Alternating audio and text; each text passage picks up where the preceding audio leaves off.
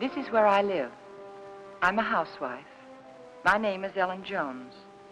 That Tuesday in July started out just like any other day the past few months. There was no warning it was to be the most terrifying day of my life. I remember thinking how tired I felt. Even the housework seemed drudgery and so meaningless with George confined to his bed. No one to see or care even. And then I got scared because I knew I was beginning to feel sorry for myself. George was the one who was ill, and he needed all of my thoughts and attention, and above all, my cheerfulness. I tried not to think about us, about George, how he'd changed. I told myself it was just my imagination, that things would be different when he was well and strong again. Then I thought I heard him call. George, did you call? George, are you all right? Yes, Ellen. You want anything? Not now. I've just begun work on an insurance report for the office. Well, call me, dear, if you need me. Okay.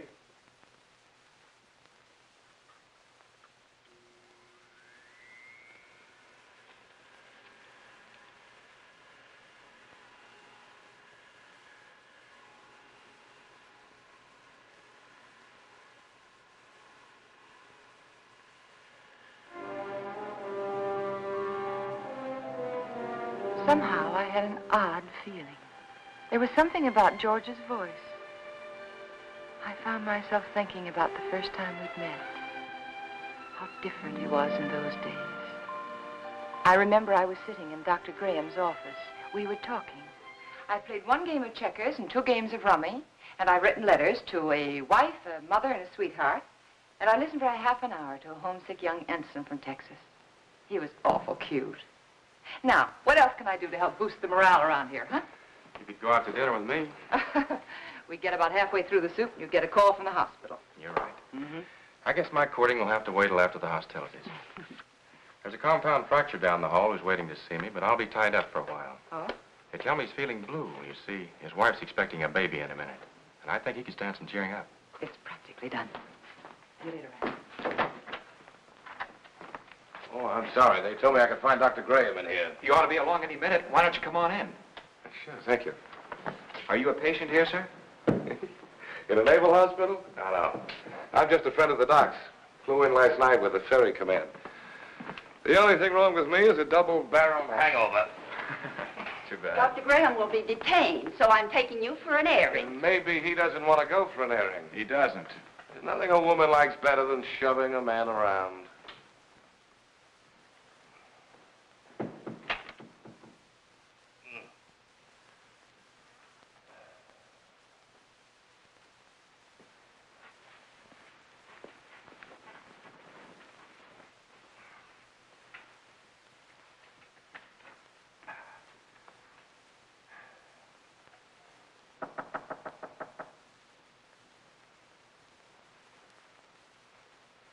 Hello. Hey. Who are you? I'm Ellen Brown. Doesn't suit you at all. It's much too plain. Oh, I'm sorry. I'd tell my parents about it, but they're still back in Kansas City. Now, what can I do for you, young man? I can think of a lot of things. Oh? Well, shall we begin with a game of cards? Well, I could read the newspaper to you. I could write a letter for you. I know. I'll sit right here and you can tell me all about that wonderful baby you're expecting. The baby you're expecting. Does Ripley know about this? I beg your pardon? Skip it. Which is your bad leg? Well, neither one of them's working very well today. Oh, my head. Is your head bothering you? Terribly. Both of them. Would you like me to rub it for you? You couldn't think of anything nicer. Good. There. Now relax. Oh, close your eyes. Now just think of something pleasant.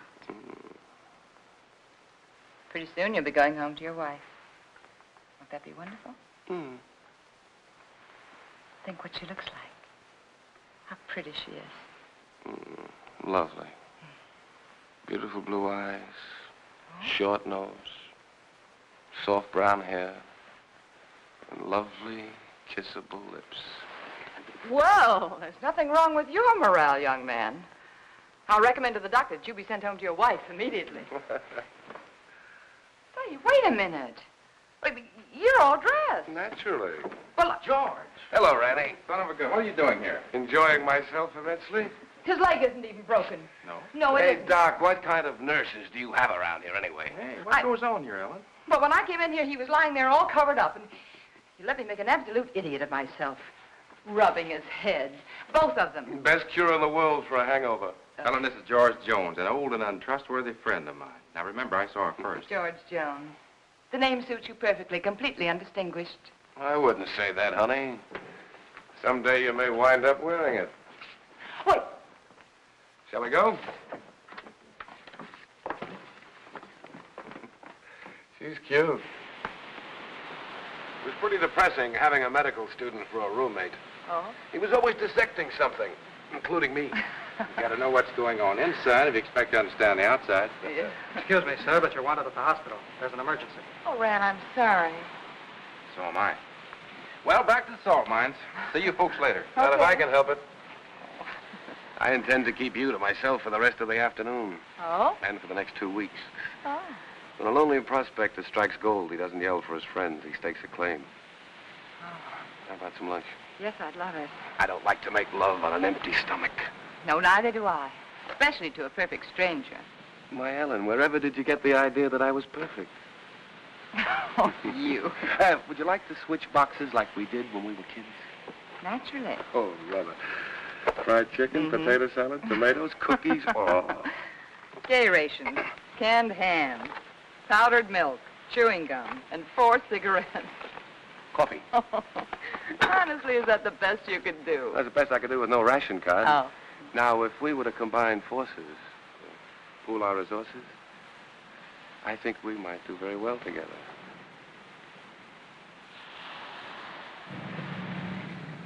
Here we go. Bye, George, and good luck. Thanks, man. Goodbye, darling.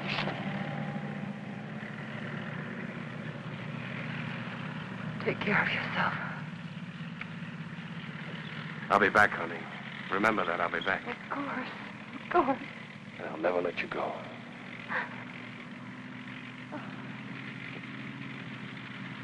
Goodbye, darling.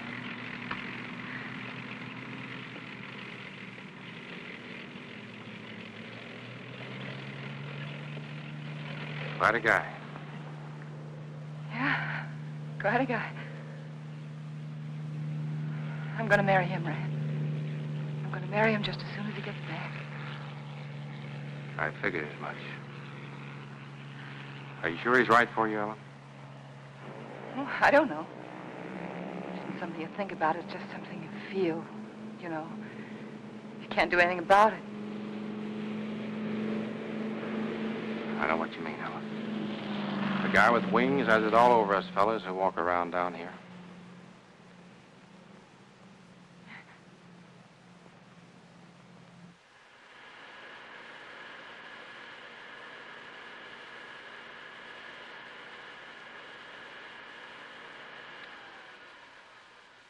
I'm coming up now, dear. Do you want me to bring you anything? No.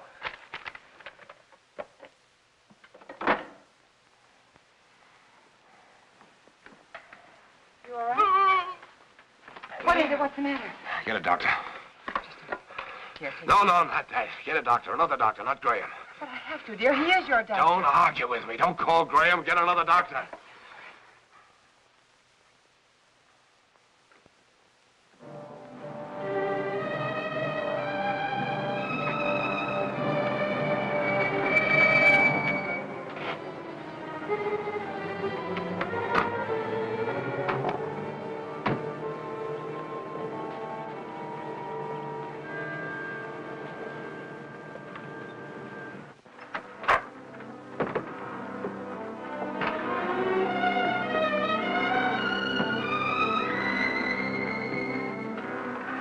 He didn't want the medicine, but I made him take it. Good girl.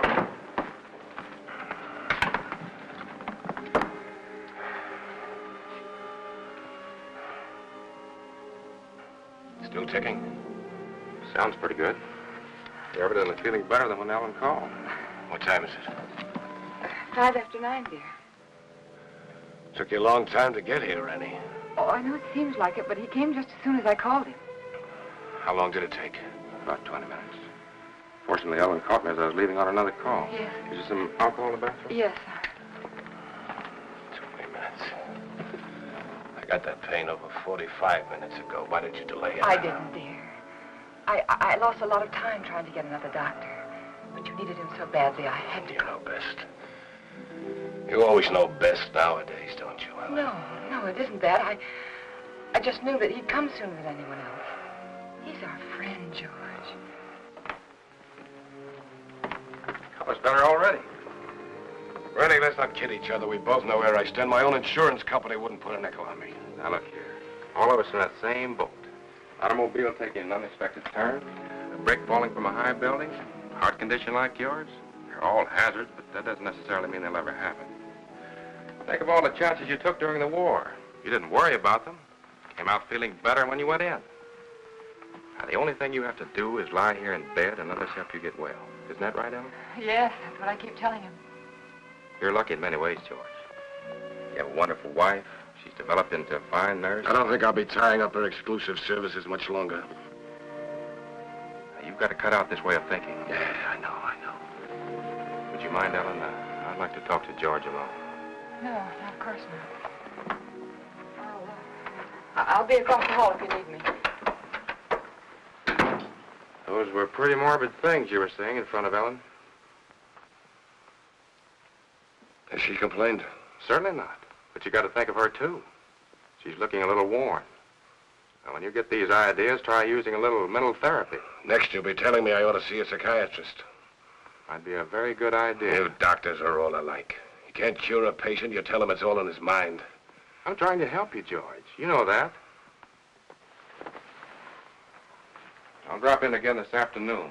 Maybe we can talk this thing out. Yeah, maybe we can.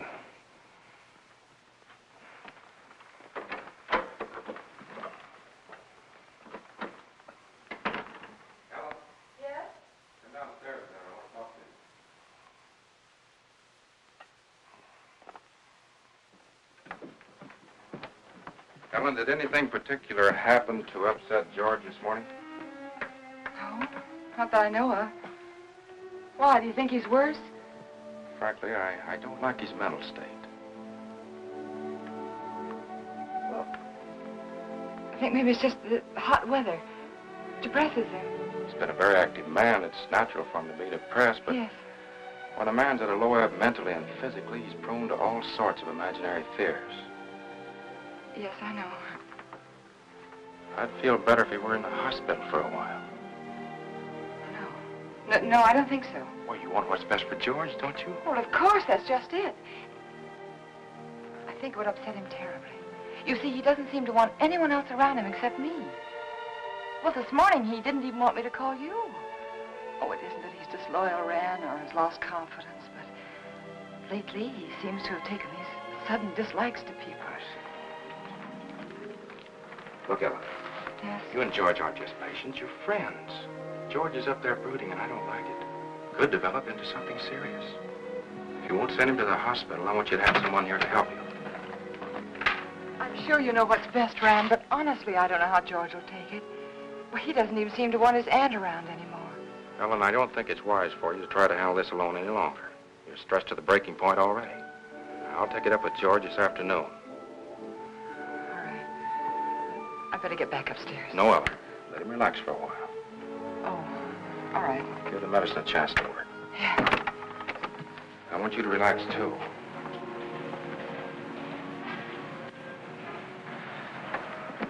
Remember now, you could call me anytime you need me, even if you just think you need me. Oh, thanks.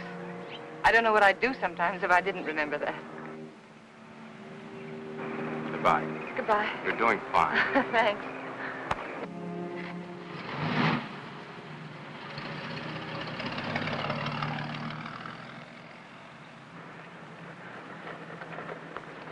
Stand where you are. Don't move. Oh, you frightened me. Did I? Yeah. Say, what are you all dressed up for? And where did you get that beautiful new tricycle? It's not a tricycle. It's a horse. Oh? A palomino. My grandpa gave it to me. Oh, he did? Well, it's beautiful, Billy. I'm not Billy. I'm Hoppy. Hoppy? Now, who's Hoppy? Don't you know who Hoppy is? No, I'm afraid I Don't don't. you have television? What? Don't you have television? No. Want to see mine? Sure. Look inside. Well, look at that. See? Hoppy's there, too. Just like in a real television. Why, of course, I know him. That's Hopalong Cassidy. Uh-huh. Well, saved many people today, Hoppy? Oh, 60 or 100. Don't try any tricks now. Oh, I wouldn't think of it. Do you have any cookies? No, I haven't. See, the grocerman hasn't come yet, but I will have later. You know what I do with the bad men? No, what do you do? I dynamite them into little pieces. Shot them, put them in jail. Oh, I don't think the real Hoppy would treat even bad men that way. Well, really what I did was lasso them, tie them up, throw them in jail. Well, that sounds like a lot more work, and more dangerous, too. Had to take care of you, didn't I? Yeah, you sure did. Can I come in? Oh, well, honey, I'm sorry. I'm afraid not. My husband isn't feeling very well today. See? I won't make any noise. If I was eating cookies, I couldn't even talk. No, you couldn't. Well, I'll tell you what you do. After the grocerman comes, that'll be around 12 o'clock, see? You come to the back door very quietly, and I'll have some cookies for you. Okay? Okay. I'll ride my horse up and down and see that no bad people make any noise. Because I'm your friend, aren't I? That's right, Hoppy. You're my friend. Boo-boo! I'm an engine, I'm going to beat that car at the crossing. Boo-boo! Boo-boo! Boo-boo! Boo-boo!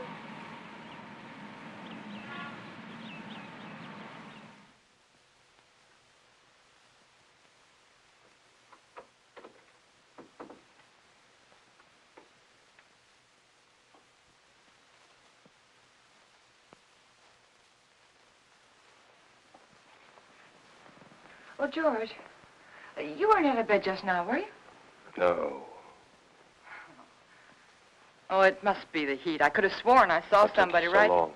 What, dear? It took you so long. Sorry, dear. I was talking to Billy. I should say Hoppy. Let me change your pillow. You know, he's the little boy I told you about who just moved into the neighborhood. The one with the glasses, you know. Oh, he's an awful sweet little kid. What were you talking to Rennie Graham about? That's what I'm interested in. We were talking about you, dear. He thinks you worry too much about yourself. If I didn't, I don't know who would.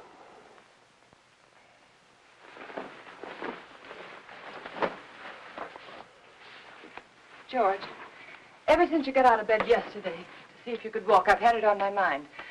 I want you to promise me not to get out of bed again while I'm out of the room. All right, Ellen. Did you call the druggist about getting the heart prescription filled?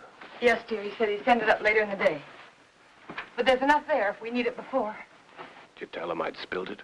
No, I didn't. Do you feel well enough for the paper? Yeah. Editorial page? No, just the front page is all right, thank you. Here you are, dear. You look tired, Ellen. Oh, I'm not. Just that it's so hot today. What are you thinking about, Ellen? Well, you know, I was just thinking that everything in our lives, every breath, every thought has been for ourselves. I don't think people can do that and be happy. Do you? You're getting a little confused, darling. It was me that Rennie Graham told to change my way of thinking. Oh, no. I mean, it was my fault, too. I just wasn't strong enough to help you. But we could change all that now. Ellen. Could make all the difference in the world, George. Come here, Ellen. Yes? What's the first thing you do? When? When I'm out of this bed again, away from the house? Just be so grateful that you're well. I think I'd try to do something for somebody. I mean you. For your own self. Oh. I'd like children. Yeah. Yes. And then I'd like a garden. A real garden. Like the woman next door has. And I'd find out about flowers and things, and I'd compare notes with every other woman on the block. So you'd have a garden and children, huh? Oh, isn't it good to plan again? Kind of gives you something to hold on to, doesn't it? Oh, my, it takes a long time for things to sink in, doesn't it? But you always said that, George. You always said make a plan for everything and then stick to it. All right. All right, our plan now is for you to get well. And then afterwards... You must think I'm very stupid. Stupid? Don't you think I know you're in love with him? In love with whom? Graham. Well, that's the silliest thing I ever heard of you. You're not as subtle as you think you are, Ellen. It's quite obvious. First, I thought it was just an infatuation, but now I realize it's more serious. Serious to the point where my life is more in danger from your heart than mine. George, what are you talking about? I almost feel sorry for you, Ellen. He overrated you, Ellen, just as he underrated me. You haven't the courage or the intelligence he thinks you have. Please don't talk like... Do you suppose I don't know he told you to rake over these old coals this morning? No, dear, he didn't. Convinced me I was a failure by making me impossible promises. I know something about my own sickness. I know what happens to a man when you take away his self-respect. George, I know what happens when you constantly upset. George, this is wrong. I know it is. Please don't upset yourself anymore. Please. That's what he told you to do, isn't it? Did he No. also tell you to delay getting help to me like you did this morning? How could you do that, Ellen? How could you take a man of second-rate intelligence George, like dear, that? we'll do anything you say. I'll get another You didn't doctor know right what you away. were letting yourself in for, did you, Ellen? Please don't talk anymore.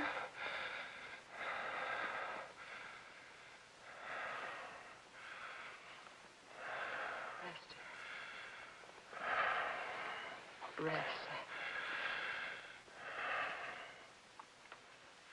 Oh, George, you just couldn't believe those things you've said about Dr. Graham. I don't even want to hear his name.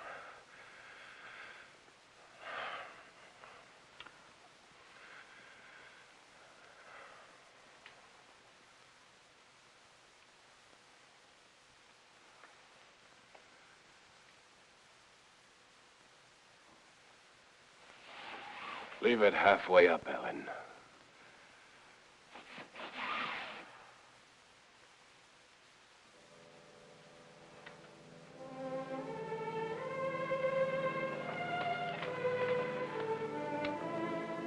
I was so hurt I could hardly keep from crying. But again, I reminded myself that George was terribly ill and he didn't mean it.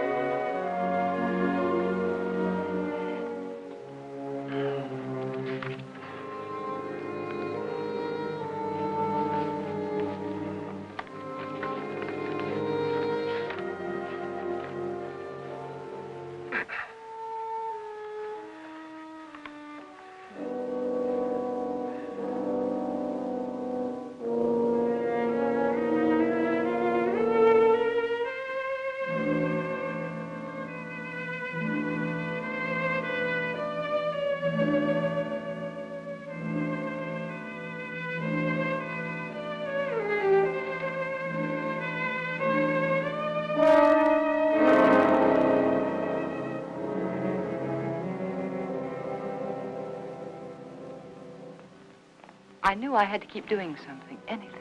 Anything to keep me from hearing George's words. He didn't mean them. He couldn't mean them. It was his illness, the heat. And when I took his lunch up to him, I'd be pleasant and cheerful as if nothing had happened. Hey. Oh, hi, Hoppy. What's the matter? Oh, you don't have to whisper now. He's awake. I was just fixing his lunch. Did you come for your cookies? Bobby's just left the bake, but I've already had my lunch. You're not begging. I want to give them to you. There you are. Take the tray. But Say, are you catching a cold in this weather? you sound just like my mom. No, I'm not. Oh. I could do something, too. Present for me? Uh-huh. Oh, Hoppy, how nice of you. I wonder what this could be. Oh, that's very sir. Are you sure you don't want to keep it yourself? We got a big television at home, a real one. This is just a pretend one. Well, I know it is, but it's very nice, and I want to thank you very much for giving it to me. Mommy says television's good for when you're sick. Daddy says it makes him sick. Oh. Mommy lets me look at television, so I stay in bed. Well, I think that's a very good idea. I'll have to tell my husband about that. Can I see him?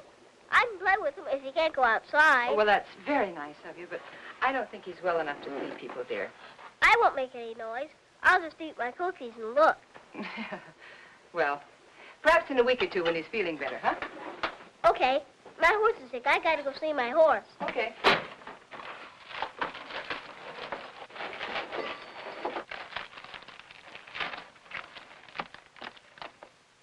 Can I take some cookies for my horse? Oh, by all means, take as many as you like. I'll go see my horse now. All right. Say, honey, are you sure you don't want to take that television set with you? The man can use it, but tell him not to break it, because I gotta use it later. Well, all right, I'll tell him. And thank you again, Hoppy. Bye. Bye. I always felt better after talking with Hoppy. I wondered how he'd look without his glasses. It's a nice thing that kids do. Don't break it, because I have to use it again. George wanted his lunch. That was a good sign.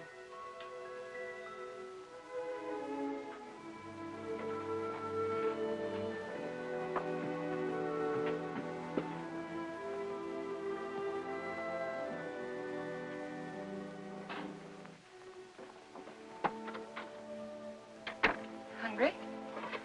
Yeah, as a matter of fact, I am. Good. Feeling much better. Hoppy sent you a present. Television set. And he says not to break it because he has to use it later. You two are getting to be great pals, aren't you? Oh, yes, he's a darling little kid. He's so eager to please. Oh, honey, not now. All right. But at least you're going to have clean hands and face before you eat.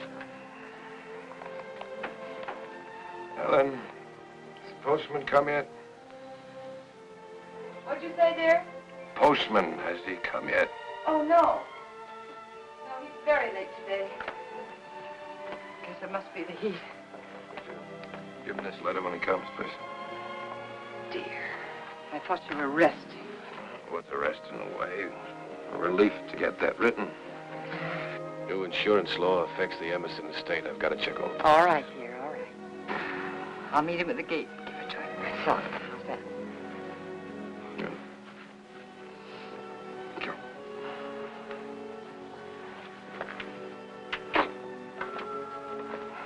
There you are. Looks good. Yeah, just good. Oh, well, and letter. Oh, sorry. And if you finish before I get back, don't try to put that tray on the floor. You remember what happened the last time? Say, you really wrote a letter, didn't you?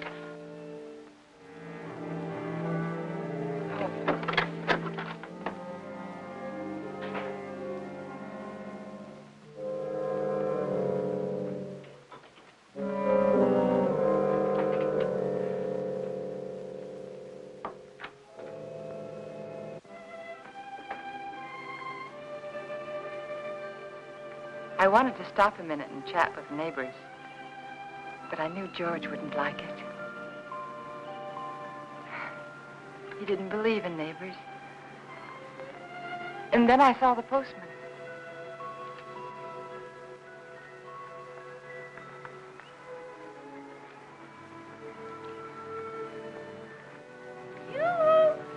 When do you think this heat's going to break? Morning, Mr. Carson. Oh, good morning, Mrs. Jones. Certainly is hot, isn't it? Oh, it sure is, especially with this mailbag. Looks heavy, all right. Now, if I'm all in now, I wonder what I'm going to be like this afternoon. Well, I guess I'll live. Yeah. Everything's so high, I've got to keep my nose to the grindstone. Yeah. Got a pension plan. Did I tell you about it? Yes, you did. Well, you got to follow it to a T. Every penny counts. Yes. You know, my wife doesn't understand that. She says I'm an old penny pincher. No. But I told her that Mr. Carson, would you take this letter for me, please? Thanks. I'll swear, I bring in more mail than I take out. Well, I'm sorry. I'd run up to the mailbox with it myself, but I don't like to leave the house so long with my husband being ill and all, you know. No, I never figures how it slows me up lugging everybody's mail around this awful heat. Sorry. My feet are throbbing. Your feet ever... Yeah, I know just what you mean. You know, I ought to be way out in Pine Avenue and Merritt Street, but no, with the way I'm going, I won't be out there till 1 o'clock. Sorry. Well, with everybody giving me mail to take back. Is that mail for me? Huh? That mail, is it mine? Oh, yeah. Excuse me. Thank you. It's all right. It's that retirement plan that keeps me going. Yeah, I'll bet it is. Well, thanks again, Mr. Garcia. You're welcome. Well, glad to see your husband's well enough to be up, Mrs. Jones. Goodbye. I wish I could lie down for a while.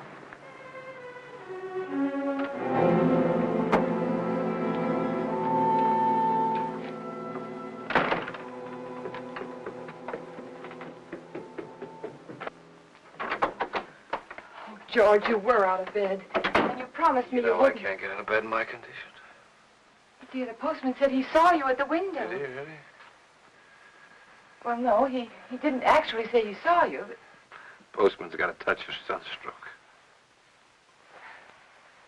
Yeah, me too, I guess. Hot wind certainly doesn't help much. You finished? It's very nice, thank you. I'm glad you got that letter off.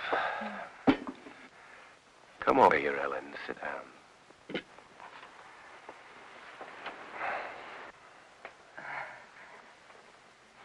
Would you like your Aunt Clara to come up and visit for a little while today? It's pretty hot for the old gal. Oh, she'd love it if you asked for her. You're the apple of her eye, you know. I always was. You know, Aunt Clara gave me a toy when I was a kid. A toy I was crazy about. My mother used to tell her she gave me too much, but I can still remember that toy. It was a bottle with a small, absolutely perfect sailing ship built inside of it.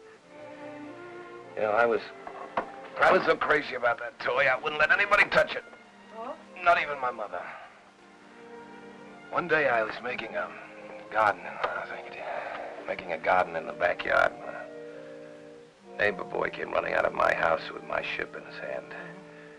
Somehow I got it away from him without breaking it. I don't know what I said to him, but he looked awfully scared and white. And suddenly I was frightened too, thinking he might have broken it, the ship, I mean. I picked up the little rake I'd been playing with and began hitting him with it. And where his face had been so white, it was all blood. I think I might have killed him if Mother hadn't come out. She took him into the house and at the bathroom, washed his face. They were both so excited that I felt safe. I had my little ship again. When the neighbor boy stopped crying, Mother turned to me and she said, "Give it to him." She sounded so strange and quiet, I knew I had to. He held out his hand. I could see he hadn't learned anything, so I handed him the ship, but just as he was about to take it, I let it drop on the tile floor and I stepped on it. You'd never have known what it was, but somehow or other it was mine. Mine more than it had ever been before. I remembered every little perfect thing about that ship. But to them it was just a mess of broken glass and matchsticks on the bathroom floor. Ellen, you know who that neighbor boy looked like? You're very much like Graham. Your Dr. Graham was going to find himself in exactly the same position as that little boy. But we're not going to have him here again. But that doesn't change the fact that you're wrong about him. He's been wonderful to you, so thoughtful and given you so much time. Maybe that's because he's a bachelor, huh? No home life. He's been a good friend to us. Ellen, time's limited, so you must listen carefully. Randy Graham may have you, all right. But he'll be disappointed with what he gets. George, please. George, I can't let you talk this way anymore. I'll fill this up.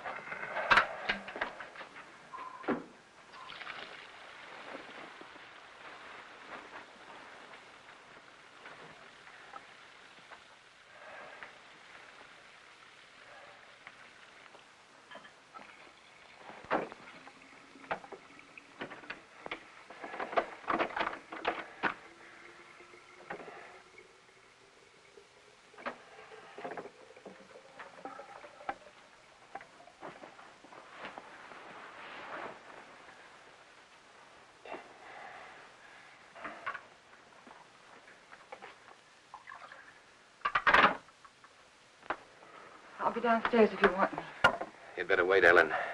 I've written the district attorney asking him to make a complete investigation if anything happens to me today before he can get help to me. Why do you torture yourself like this? Why do you imagine things that don't exist? That letter exists. It proves you're trying to kill me. But I'm not. I'm not. If I can't help you, George, then I'm going to get someone else in who can. It's not me that needs help now, Ellen. You gave that letter to the postman yourself just a while ago. Yes? Yes, I gave him the letter, the one that you wrote about insurance policies. I knew you wouldn't recognize a district attorney's name if you saw it. Nobody ever does. Isn't that strange? Everybody knows he's a district attorney, but nobody ever knows his name. We are going to get someone else in, another doctor, because this is all in your mind. My mind is fine. Just to reassure you on that point, let me tell you that letter was about insurance. I told the district attorney how much insurance we had on each other's lives. That if either one of us died, the other would do very nicely for the rest of his life, or her life very comfortably indeed. Oh. I also told him how you and Dr. Graham, how you were working together to aggravate my condition so it wouldn't look like murder. George! I also told him how you were gradually giving me overdoses of the heart medicine. But that isn't true.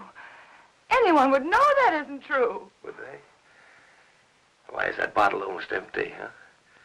We only got it the other day. Well, you told me that you spilled it on the tray. You told me that yourself, George. You didn't tell the druggist that.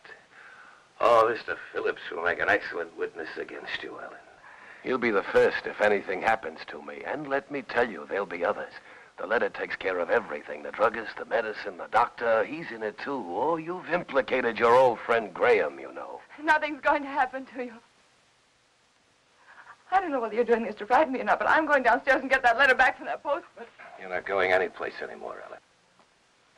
Because I'm going to kill you. I decided that definitely this morning.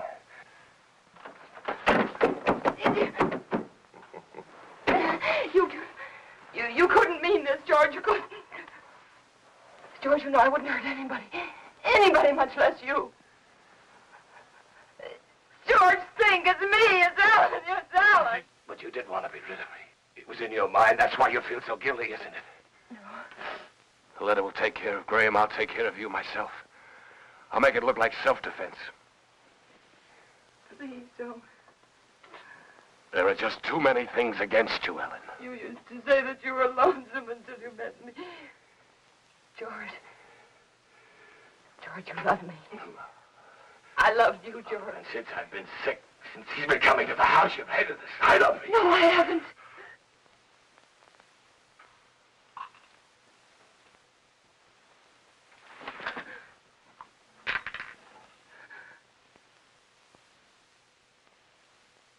Oh. No.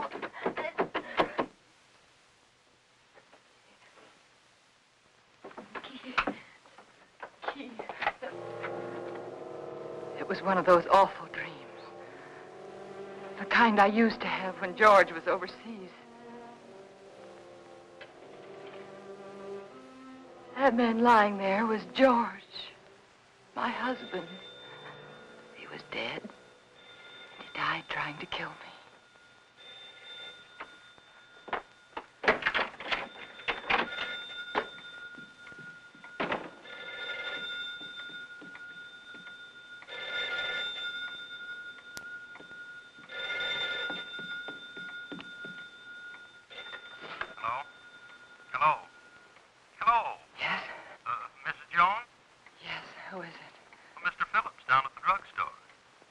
What is it that you want, Mr. Phillips?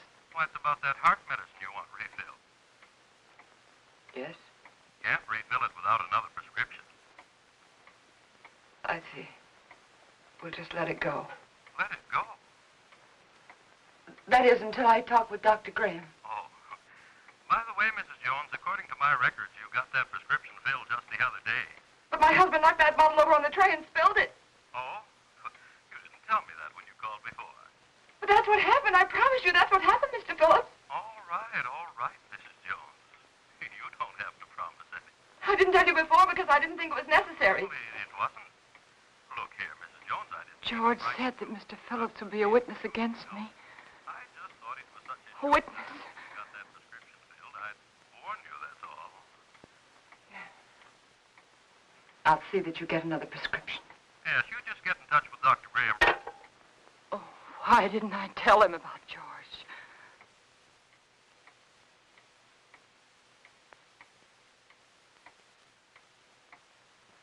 That letter. I had to get that letter back.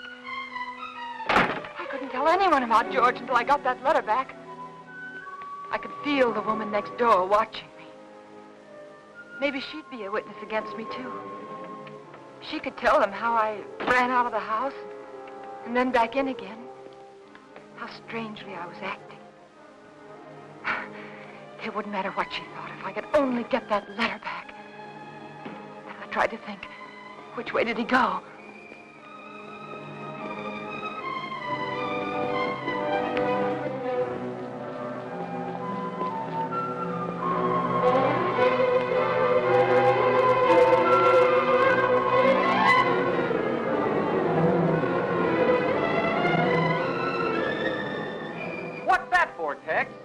Who knows? The heap needs everything we can put in it. Yeah, but what'll it do? Who cares? Pardon me. Can you tell me, did the postman go by here yet? The postman? Yeah. Yeah, old Oddball plowed his way through here a little while ago. Oh, which way did he go, do you know? That away. Oh, thanks. Yeah, up that way towards Merritt Street, you know. Yeah, I know.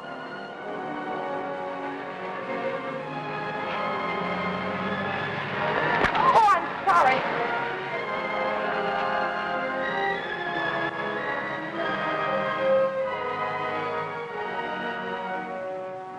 That's right. You know, every time I go home at night, I always tell my wife, Laura, if it wasn't for that pension plan of you, I just never get up. I just drop in my tracks one of these days, and that'd settle it. I just never get up anymore, and that's all. You know how it is. Hello, when you Mr. have... Carson. See you later, Joe. See you later, Mr. Stone. Well, Mrs. Jones, what are you doing out this way? I was visiting a friend. Oh, that's nice. I wish I had more time for visiting. But by the time I get home at night, I can just hardly make it up the stairs. I tell Mr. my Carson, wife... remember that letter I gave you this morning? Yeah, I suppose so. I'll pick up plenty of letters. Why, what about it? Well, I know it seems silly, but I mailed it by mistake. It wasn't even finished. No. Yeah. Now, what did you do that for? Well, I don't know. I guess I was just so busy. Finish it up and mail the rest of it tomorrow. They'll get it in 2 installments. Now, you wouldn't want me to do that. May I have the letter, please? First, I pick them up and carry them around for miles, and then they want them back again. Well, I'm sorry, but you can understand why I wouldn't want it to go out unfinished. Yeah, I guess so, but all these delays count. Keep me on my feet longer than I ought to be. Well, it won't be much trouble, will it? Yeah, here it is. Thank you. Now, look, you shouldn't have given me this letter in the first place. Why? Giving me this letter is just like putting it in the mailbox. Now, you wouldn't expect to get this back from the mailbox, would you? No, but surely you can make this impression. After all, Isn't this fellow the district attorney? Yes. Yes, my husband read about some graft in the newspaper, and he wrote to the district attorney about it. Oh, your Yeah. husband wrote the letter? Yes. Thought you said you wrote it. Well, what's the difference? He's my husband. Oh, it makes all the difference in the world, Mrs. Jones. But why? It's one of our strictest rules. We can't return a letter to anyone except the person who wrote it. But, Mr. Carson, my husband's sick. You know that, and he sent me to get the letter back. Yes, I know that. Oh, don't be so obstinate. You know it's all right. He's sick. Give it to me. Obstinate. Now, how do you like that? After standing here patiently and all this heat trying to reason with you, you're the one that's being obstinate. You don't seem to realize it's against the rules. Well, what do you care if it is against the rules? I have to care, but you don't. You're not the one who'd get fired. Oh, I'm sorry. I'm very sorry, Mr. Carson. I forgot what it means to you, your responsibility and all. It must be this terrible heat. Please, I know how anxious my husband is to get that letter back. It was my fault. You see, I mailed it by mistake. He's awfully upset with me. He's very angry with me, Mr. Carson. Couldn't you please help me? Couldn't I please have the letter back? Well, tell you what I'll do. Yes? I'm all through the route until this afternoon's delivery, and since it's so important, like you say... Oh, it is. Well, if you'll give me a lift back to town in your car so as I won't lose any more time... I will. I'll go over to your house with you right now and give the letter to Mr. Jones personally. No, you can't. But, Mrs. Jones, this way I'll be sticking to the rules and your husband will get his letter back. But my husband didn't sleep last night. Annie fell asleep just before I left, and I wouldn't want to wake him. Trying to do the right thing by everybody concerned. But it seems to me you don't want to cooperate, and I'm not going to risk losing my job for anybody. I'll try to understand. No, I can't talk about it any longer. Can't waste any more time. Do you want me to take the letter to your husband personally, or don't you? No. All right, then I'll take it to the post office like I'm supposed to. You can go down there and get it from the superintendent. Superintendent? Yeah, he's got more authority than I have. Maybe he'll give it to you. I see. But you better not waste any more time. Once I bring the mail in, they send it out right quick. Oh. Once it leaves the post office for delivery, nobody can stop it. The post office downtown? Yeah. Yeah, thanks. Oh, Mr. Carson, how do I get there? The shortest way on. Right on down the boulevard, shortest. You can't miss it. Thanks. How much time do I have, do you think? Oh, about 2:30, maybe a little before. Thank you.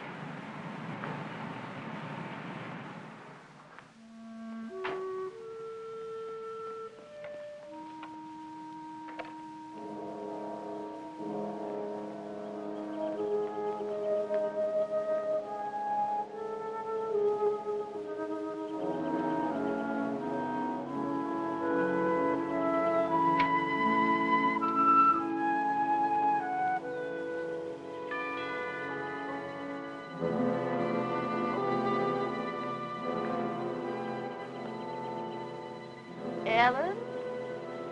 Ellen?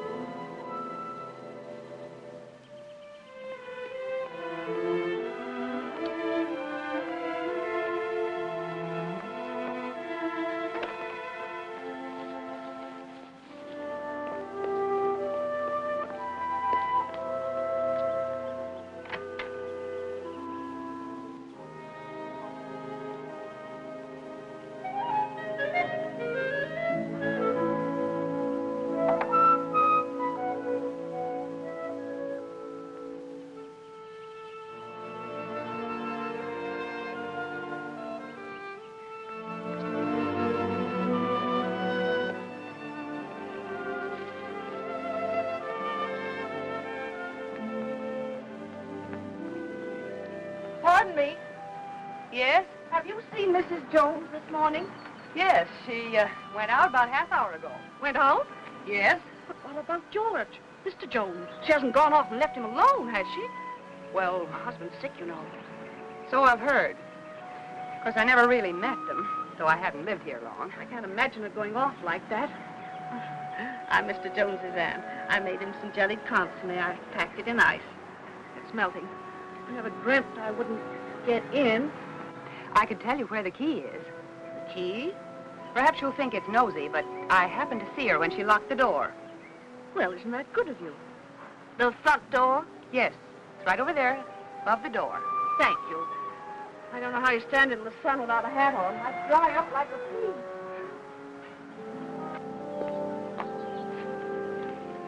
The top of the green shutter, the far side of the door.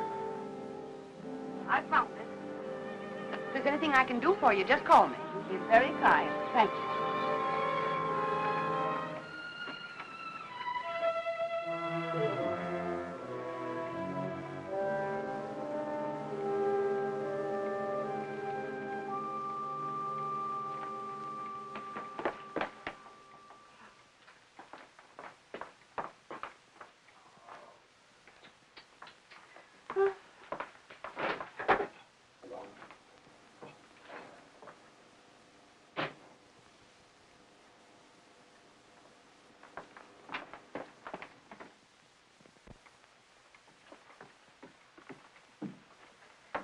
Aunt Clara.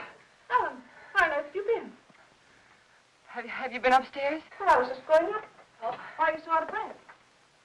Why, I've been running and... Running in all this heat, you should have more sense. How did you get in, Aunt Clara? I found the key on the ledge. There, look at that. It stripped right down my dress. Now it's ruined. I was worried half to death. I thought something had happened. Happened? I've never known you to go off like this. How's George? He's all right. Well, I even rang the bell. Just a jab. Is he taking one of those sedatives? Yes. Oh, people take too much medicine nowadays, if you ask me. When I was a girl, we had homeopathic doctors. Wonder what ever happened to them. Anyway, they gave you very little medicine, and all of it tasted good, even the tonics. And no barbitals at all. Well, and I never seen you look so tired and worn out. Why don't you ask that doctor to give you something? I'm all right. Looks a little young to me to be a good doctor. But after all, if you and George like him so much, confidence is half the battle. And you look awful peaked. Ellen, you're not letting yourself go, are you, dear? Oh, I know I look terrible. When George fell asleep, I had some errands to do, and I'll get you some. I just thought I'd go and take care of them without bothering to change. You know how it is. You sure you're all right? Yes. Why don't you go upstairs and lie down for a bit, dear? Take a little snooze. It'll do you good. I'm not tired. Really, I'm not. Well, after all. Oh, Clara, I have so much to do today. Oh, sit down, Ellen. Lean back. Relax. You'll be on your back before you know it if you don't watch out. After all I want to do is to help. From now on, I'm going to have more time, too. Ellen, I forgot to tell you. I resigned. Resign? From the Helpers Guild after 15 years. I'm not helping anymore. I'll leave the kitchen door open, and then we can talk while I'm cleaning up out there, all right? Oh, might as well. You're so fidgety. Oh, Ellen, while you're on your feet, will you bring me a damp cloth? For 15 years, I was in that guild. And for the past 5, I was treasurer. And for the last 3, they were promising me the presidency. So what happens?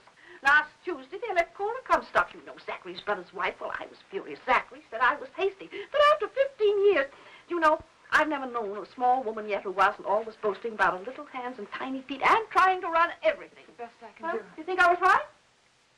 15 years, after all. Zachary was upset. He says I need lots of outside activity, lots. And I agree. That Cora, she hasn't got a reflection of gold in her body.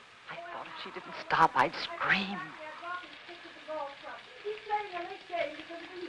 I always tell him he plays too much at his age. But that's just one of the worries of being married to an older man. Oh, Alan, why don't you have some of that jellied consomme? At least it was jellied when I left home. Tried. It's tasty, and it's full of vitamins. I'd like someone to enjoy. After all, it ruined my dress. Oh, I think I'll run up and pop in on George. If he's asleep, you can tell him later that I peeked him. Hey, Clara! Clara! What is it, Ellen? Okay. There's something I must tell you. Oh, what is it, dear? What's the matter? Are you having trouble? Yes. I didn't want to tell you, but now I think that I must. Don't. Take my advice and don't. You'll only be sorry later that you did. I thought it was funny your being out like that and not going up to see George when you came in.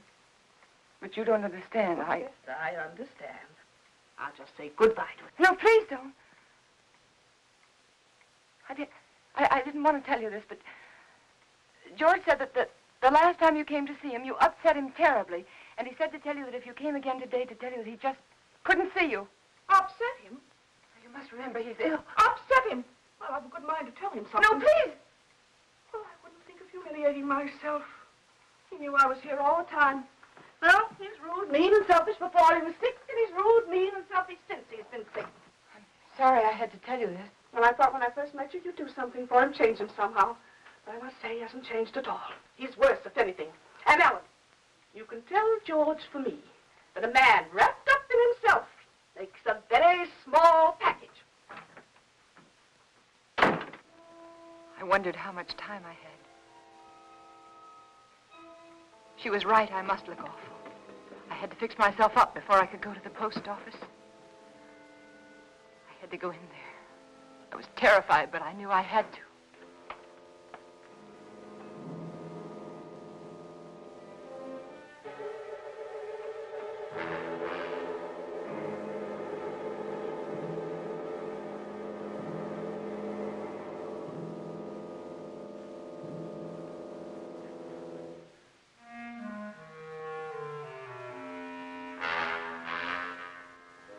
George, he was dead. I mustn't let myself think about it. I mustn't think about anything until I get that letter back. That letter that said I killed him. Maybe it was a dream. No, it wasn't. I must fix my face. I must look presentable. Like any other housewife making a simple request for a letter. A letter that was mailed by mistake.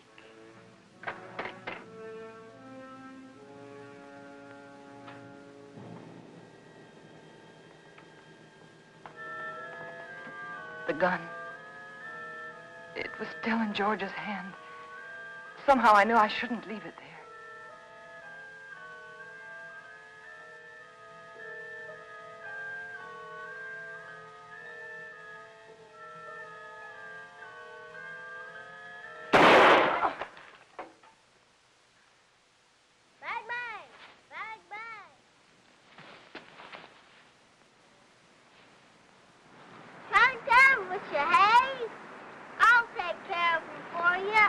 It's all right, Hoppy.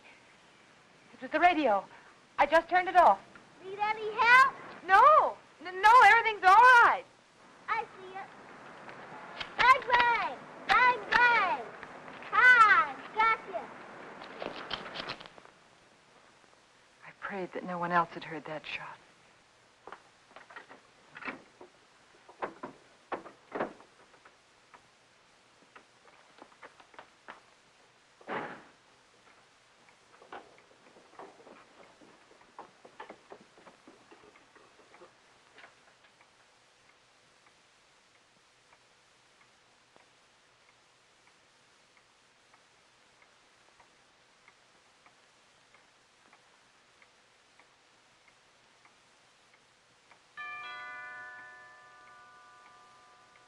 I thought perhaps if I didn't answer, he'd think no one was home and he'd go away.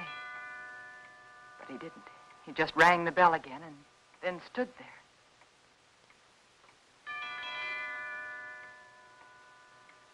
Then I knew I had to get rid of him.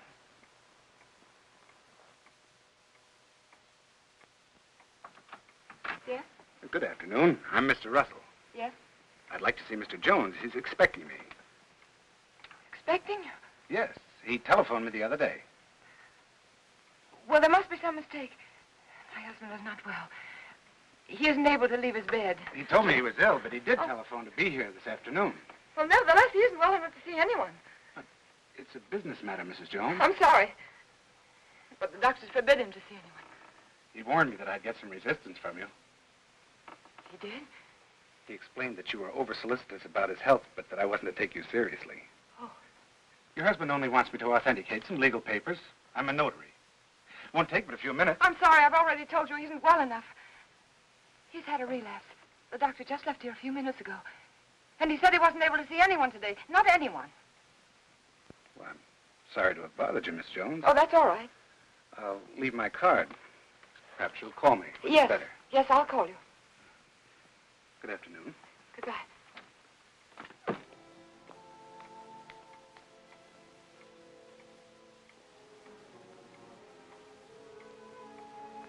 Could he be another witness? Couldn't think what I'd said to him. Oh, I'd have to be more careful.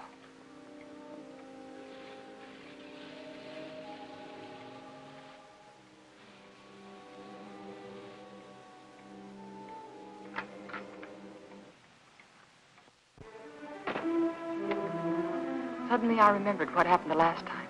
I had to be sure no one could get into the house.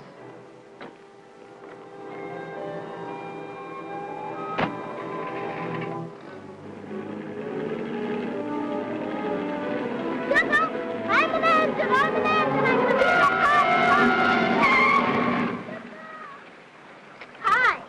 Been to the crossing, didn't I? Billy, Where are you going? are you all right? Sure. Can I go with? No, you can't. I'm sorry, I'm late. And for heaven's sake, be more careful, will you? Don't you ever do a thing like that again. Do you hear me? Okay. My horse ate up all the cookies. Well, I'll give you some more later on. After that? Yes, after nap. Now, you stay right there in that driveway until I get out. You understand? Okay.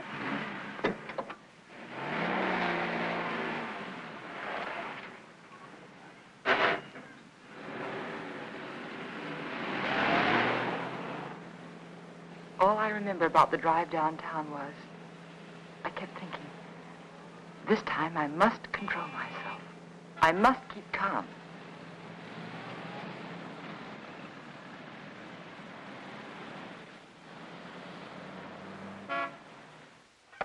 We caught it in plenty of time, Mrs. Jones. It was brought in just a little while ago. Wasn't even processed yet. Then I can have it now? Of course. Heaven. I'm glad we caught it in time for you. My husband will be so pleased to have it back. I'll give you one of our regular forms here. Form? Yes, one of these. Oh. You mean I can't take the letter with me now? Just take the form home to Mr. Jones, have him fill it out, and when you bring it back, I'll have the letter right here, and I'll give it to you. But why is that necessary? Just regulations. Oh. Among other things, it'll give me a chance to compare Mr. Jones's handwriting with the writing on the envelope. Well, I can assure you it's my husband's handwriting. Yes, I'm sure, yes. Yes. But I must have one of those forms for my records. Oh. But my husband's been very ill, and everything bothers him so. And if I don't have this letter for him when I go home, he'll be awfully upset. Why should he? Well, you see, I'm afraid that he said a lot of very strong things, and he regrets them now. You can explain to him that it won't be delivered. It'll be held right here till the form comes back. Yeah, but it's so hard to reason with a person who's ill. Well, you know how it is. They exaggerate the importance of everything. And what with his heart condition, I wouldn't want to take a chance. Really, I must have the letter for him when I go home now. I must. Mrs. Jones, I think I can take a chance. I'll let you fill out the form for your husband. That's very nice. On one condition. I, of course, must make sure the contents of the letter. What do you mean? It'll be strictly confidential, but of course the letter must be opened and read. Open the letter? Yes, to make sure that it is the letter to the district attorney, as you say. No, you can't. I beg your pardon. I won't have anyone prying into my husband's mail. Prying? I want that letter back, do you understand? Unopened. Mrs. Jones, I was about to tell you, if you'd let me finish, that I would call your husband for you. Explain the situation reasonably and ask his permission for you to open the letter, not me. I'm sorry. Very sorry. I didn't mean to say that. But you don't seem to understand. No, I don't understand, Mrs. Jones. And I have no alternative but to send the letter on through the distributing room.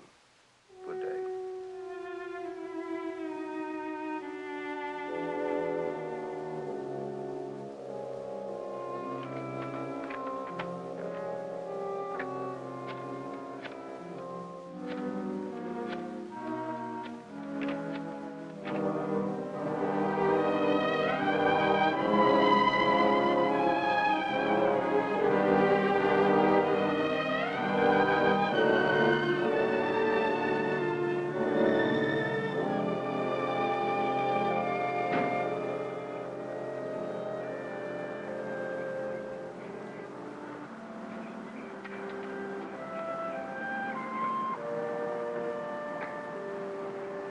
Mrs. Jones.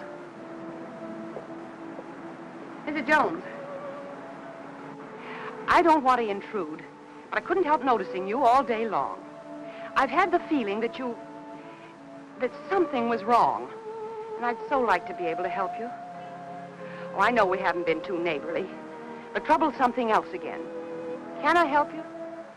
Is there something I can do for you? Of course, I know you're anxious to get up to your husband, so you run up and see if he's comfortable and settled, and then you come over. Or call me. I'll be waiting for you. She was kind. She might have been my friend. She might have helped me.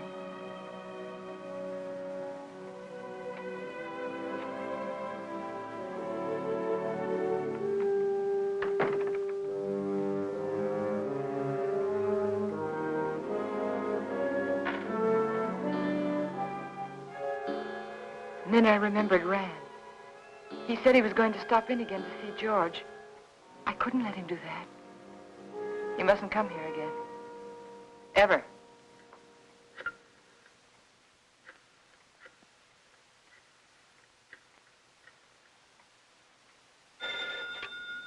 Dr. Graham's office. Hello, this is Mrs. Jones. Is Dr. Graham there? Oh, he isn't here, Mrs. Jones. Can you locate him, please? It's urgent. If it's an emergency, I could trace him through his house calls. Please do. It's very important that Dr. Graham doesn't come here today.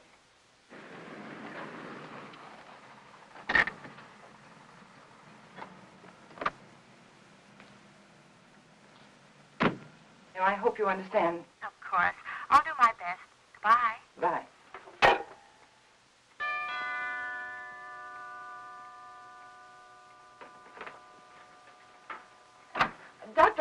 called your office, and I just told your What nurse is it? that I... Well, George felt he wanted to consult another doctor.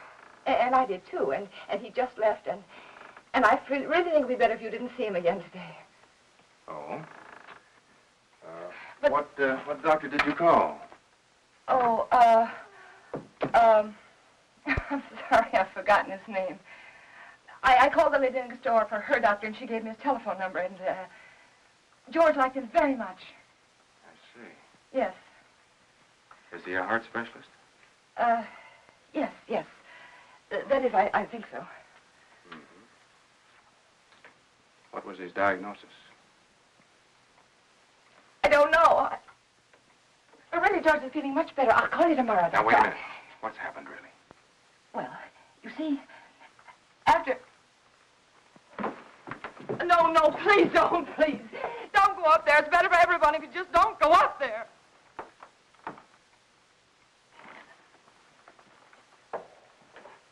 Helen. It... Is he dead? Yes. He had a gun.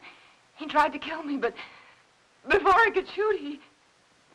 Take it easy, Helen. Take it easy.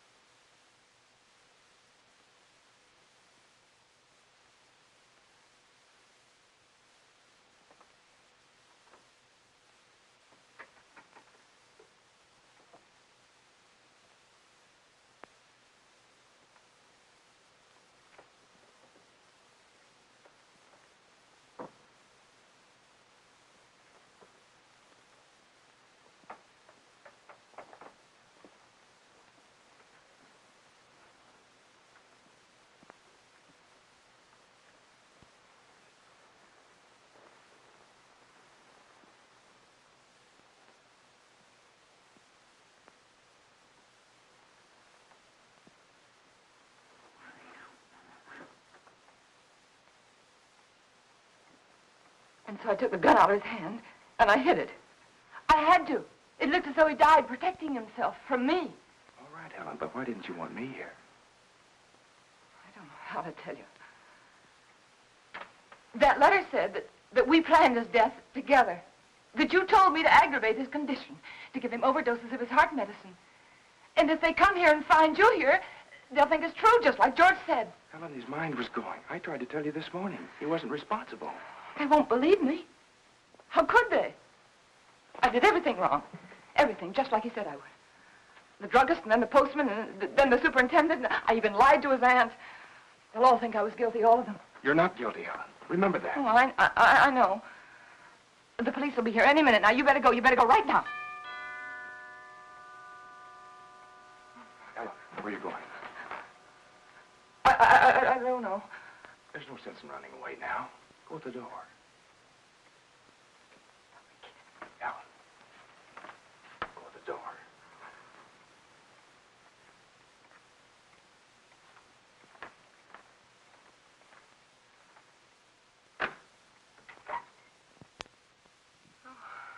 Hello, Miss Jones. I got a letter for you this afternoon. I didn't put it in the slot because, well, I guess I should feel kind of funny coming here like this after what happened between you and me this noon. But it's all right. I understand. Here's the letter you gave me to mail this morning. What? Surprised I didn't realize it at first, a thick letter like that and only one stamp. Those public officials like the district attorney won't accept postage due mail, you know. Insufficient postage. Yeah, the other end just won't pay the postage in these cases, and we have to return them to the senders. How do you like that? Not enough postage, and we have to deliver them twice. Yes. Crazy business. You know, some folks might think I'm stingy. I know these extra stamps cost only just a few cents, but Yes, I understand. if I multiply you by everybody else, Yes, I understand. And thanks again for the letter, Mr. Carson. Oh, that's all right. Goodbye. And thanks again, Mr. Carson, for bringing the...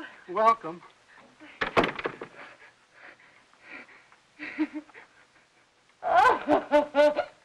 Oh, it's so funny. It's so funny.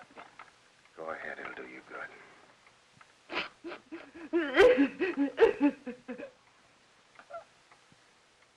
You know, I tried so hard to get... All right, Ellen. You've got it now.